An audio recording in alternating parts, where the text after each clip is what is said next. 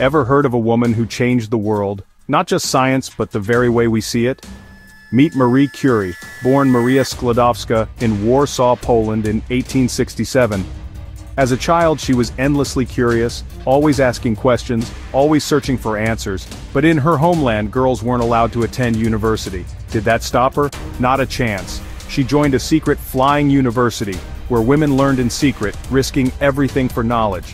At 24, Marie moved to Paris with barely any money, determined to study science at the Sorbonne. She lived in a freezing attic, often hungry, but her passion for learning burned brighter than ever. She graduated at the top of her class, first in physics, then in mathematics. Soon she met Marie Curie, a brilliant scientist who became her partner in life and in the lab. Together, they explored the mysterious world of radioactivity, a term Marie herself coined.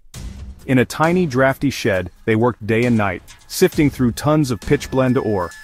After years of grueling work, Marie discovered not one but two new elements, polonium, named for her beloved Poland, and radium, which glowed with a mysterious green light. The world was amazed.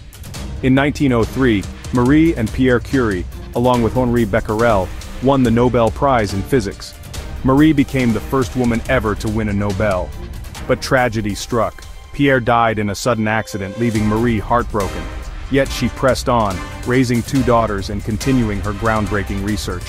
In 1911 she made history again, winning a second Nobel Prize, this time in chemistry. To this day she's the only person to win Nobels in two different sciences. Marie's discoveries changed medicine forever. Thanks to her we have X-rays, cancer treatments, and a deeper understanding of the atom. During World War I she invented mobile X-ray units called Little Curies, and drove them to the front lines herself, helping thousands of wounded soldiers. But her path was never easy. She faced danger, doubt, and discrimination at every turn, simply for being a woman in science. She was denied entry to the French Academy of Sciences and the press hounded her. But nothing could stop her relentless curiosity and courage. Her lab was her battlefield. Her mind was her superpower. She inspired her daughters, one of whom, Irene, also won a Nobel Prize.